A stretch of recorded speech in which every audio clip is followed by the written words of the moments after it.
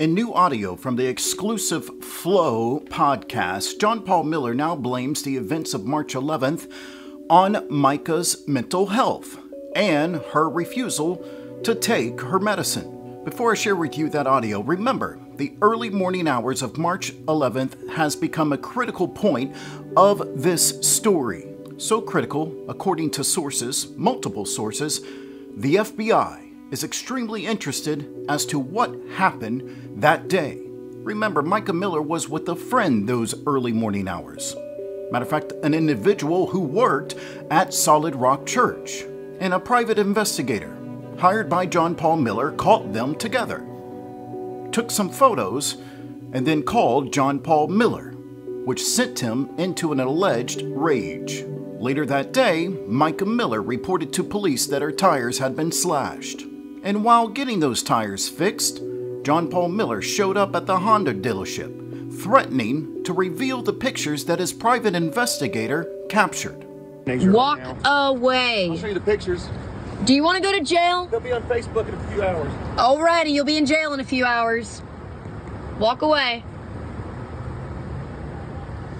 Now, John-Pau Miller blames Mica not being on her medicine for what happened on March 11th.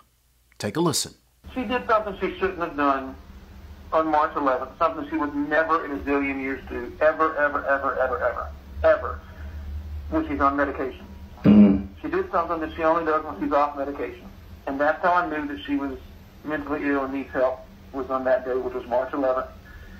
And there were some pictures taken of her and somebody else doing something inappropriate. And so when I was taking her mail and she said something, I forget what she said, it doesn't matter, but I said, well, if you do that, I'm going to put pictures of you and that boy up. And in sermons immediately following March 11th, John-Pau Miller speaks of that alleged individual, that alleged employee who was with Mica that day. A few weeks ago, I had somebody on my staff, a young person that I had to let go. I said, listen, I don't want you doing this anymore. This is something that I don't think is right. I want you to stop. And they looked at me and they said this, well, God's my ultimate authority. I said, what did you just say to me? They said, well, if God tells me I can do it, then I can do it. I said, you work for me. They said, God's my, I said, you know what? Get God to sign your paycheck for you because you're fired. That's right. The person of interest in this story was allegedly immediately fired by John-Pau Miller.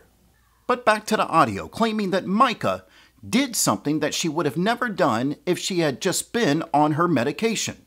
Remember, Mica had left John-Pau Miller in February, just a month prior. And according to multiple friends and family, the version of Mica that they saw in the last few months of her life was the happiest version that they have seen in quite some time. She found happiness. It was experiencing freedom from John-Pau Miller as she prepared with her divorce and getting ready to move on with her life. And here's an example. In early 2023, Mica and John-Pau Miller separated, and Mica moved to Kansas to be with her sister. While there, she began building relationships, attending a local church, getting involved with her music ministry, and living without John-Pau Miller. Then, somehow, John-Pau convinced her to come back to Myrtle Beach and reconnect their relationship. But just a few months after reconnecting, this picture was taken of Mica Miller. It was July 2023 when this photo was taken. And according to the person who took the photo, she was in a deep depression. And she repeated over and over again her regret to coming back to John-Pau Miller. March 11th was a version of Mica without John-Pau Miller. July 2023 is the version with John-Pau Miller. John-Pau repeatedly blames others for Mica's demise. And he's not afraid to talk negatively about his now deceased wife. You know, you spend 7 years trying to keep somebody alive with medicine, and their family convinces them to stop taking the medicine, and so then you spend 3 months every single day for 3 months doing whatever you can to keep her alive, whether it's going to family, friends, her pastor, her counselor, policemen, judges, doctors. I did everything I could, lawyers, whatever I could to get her medicine and help her take it. and she would not take her medicine because her family didn't want her to. Mica's death took off like it did nationally on social media because America, at least most of America, the ones that have the loudest voices are usually people like that like Jerry Springer show. And Mica's family is the epitome of the Jerry Springer show. The people who were saying justice for Mica are raising money for the people who caused Mica's death.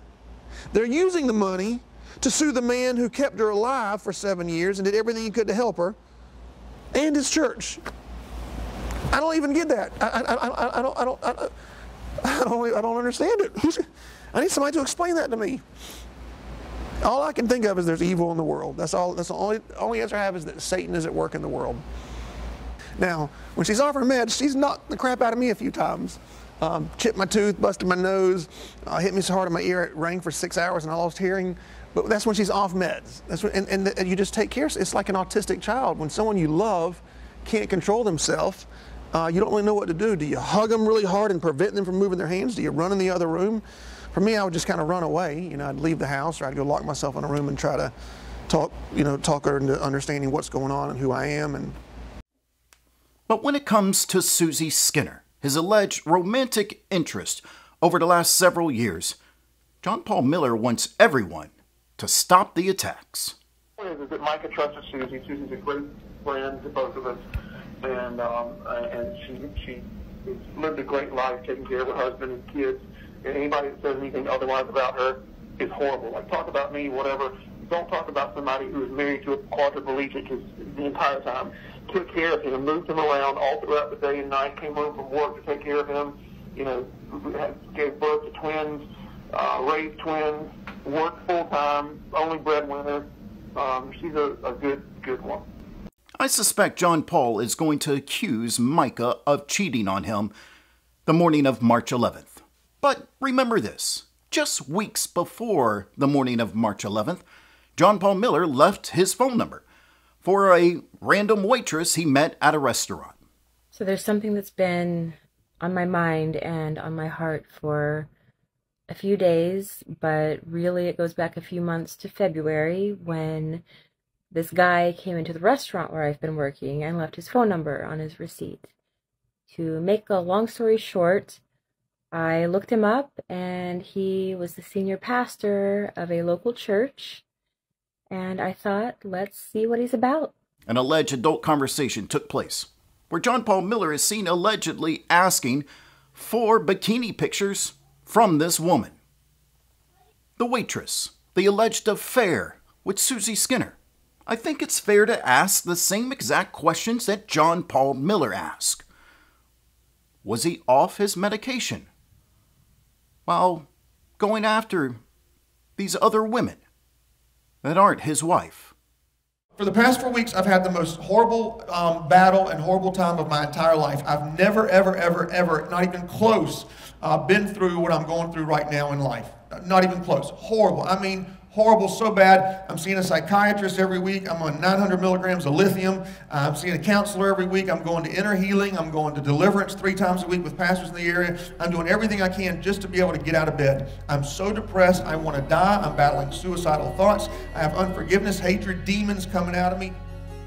As the days keep rolling on, we're living in hell. You're the bride of Christ, and he sees his bride going through abuse and hurt. What do you think he thinks about that? March 11th. What really happened that day? The FBI certainly wants to know, and their investigation into John-Pau Miller continues.